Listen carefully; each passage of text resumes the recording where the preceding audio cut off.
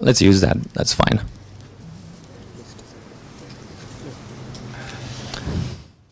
So where are we today in terms of our blockchain ecosystem? We're in a world with like thousands of blockchains already, public chains, private chains, catering to different use cases. In the public chain world, we have smart contracting platforms like Ethereum, anonymity coins like Zcash, Monero. In the private chain world, we have chains that are catering to interbank settlement, to stock exchanges. So my question for you is, what if we could connect those chains in a more natural way? Like today, if you want to transact between chains, you would have to go the old way of transacting across exchanges, sending your Bitcoin to an exchange like Mt. Gox, Bitfinex. You see the problems already. It takes time, it's slow. It's not really native to a blockchain where you expect speed, safety, trustlessness. So what we were asking ourselves, what if we connect those blockchains? And that's what we did with COMIT. It's a protocol that does exactly that. It allows us to do instant transactions across blockchains. So how do we do that? We use three simple building blocks. And I think for everyone, if you're technical or not, should be familiar. The first one is the concept of a multi-sig. If you've ever opened a corporate bank account, shared checking accounts where multiple signatures are required, that's exactly this concept. The second one is the concept of a time lock. If you have set up a trust fund that your kid gets access to when it turns 18, that's this concept. And the last one is the concept of a password, in this case implemented with a simple hash function. So if we find a blockchain that has those three building blocks in its smart contracting language, and we found even very simple blockchains like Bitcoin have those smart contracting capabilities of multi-sig, time locking, and a hash function, then what we found next is that more than 90% have those building blocks that allow us to build the COMIT protocol. And I want to go a bit more in detail in how that works. So we use two different concepts. First, the concept of a cross-chain circuit when we go across chains, also known as a hash time lock contract. And I want to go through it real quick how that works. Even for those that are not technical, it shouldn't be too hard to understand. It uses only one thing. It uses a hash lock. You can think about that as a password lock, where we have now two different chains. We have transactions going from a user to a liquidity provider to a business. Traditionally, you would have an exchange in the middle or somebody that does a translation between multiple asset classes here. But with COMIT, we can do this trustless and instant.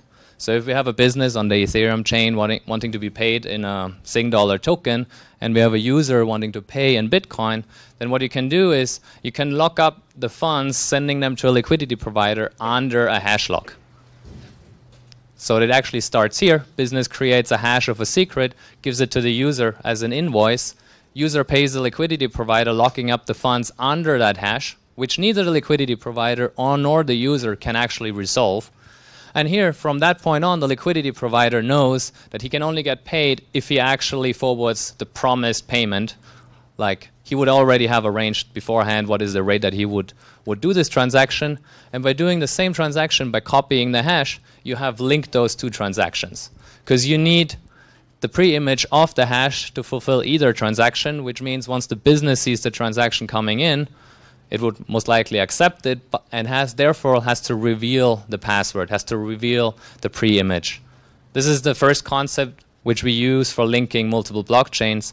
And you might point out that this is quite slow, because you have to wait for the settlement onto the Bitcoin blockchain to prevent double spends, and then you have to wait for settlement onto the Ethereum blockchain that the business actually can guarantee it gets paid. And therefore, we use a second concept. It's called a payment channel to speed the whole thing up. A payment channel uses nothing else than a multi-signature address. Who in here is familiar with state channels and payment channels? Okay, I think I want to explain that then. Multi-signature is similar to a shared checking account, so I will explain it in the world of finance instead. When you open a bank account where you have two signatories, they give you a checkbook, and every check only becomes valid when you have both of those signatures on it. So what you can do is now you can go with your friend, assuming you want to do multiple transactions with him, open that account, but before you put money in, you already signed the checks getting the money back out. So each of you holding, let's say, a check over $1,000, once you have cross-signed those, you know you can get your money out by just cashing in the check, so you can safely put in the money. On the blockchain, the same is true. You can have a multi-signature account where you already have signed the transactions to get the money out before you put the money in. And here comes the trick. Once you have settled the transaction for putting money into the multi-signature account, you can update the transactions, who owns how much. The equivalent on the checkbook example is that we just tear apart the checks and write each other new ones. Because now we can do transactions that we don't have to wait for the blockchain to settle anymore. The same is true with the checks. The bank doesn't know who owns how much because they have no insight over the checks until you cash them in and basically close that account. Same is true here. We can do transactions between each other at the speed of the network between us simply by updating those two transactions. So if we put those two together, we have linkability between blockchains and we have the speed of real time, which is just the network between the nodes. And you can form a network. So if you're on the same network, then that concept exists. Maybe somebody is familiar with the Lightning Network or the Raiden Network, which are implementations of these concepts for a single chain. What we're building with COMIT is using the same building blocks to go across chains, solving the problem of trading, payments across any number of blockchain networks while retaining the real-time capabilities.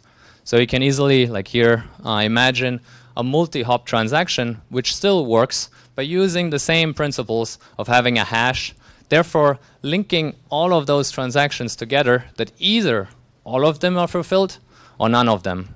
And because it's real time, you don't have to lock it up for long, meaning you could do a transaction saying, okay, I want to get this payment through in 1 second. If some of those nodes block it, you just try again, different route. I think I already have to finish up. So I just want to finish up with the last words of, imagine where you can go if you have hyperliquidity between different asset classes. Where would that go? Thinking about gold, thinking about real estate, but maybe many more assets that people are putting on the blockchain become liquid and usable. Thank you very much.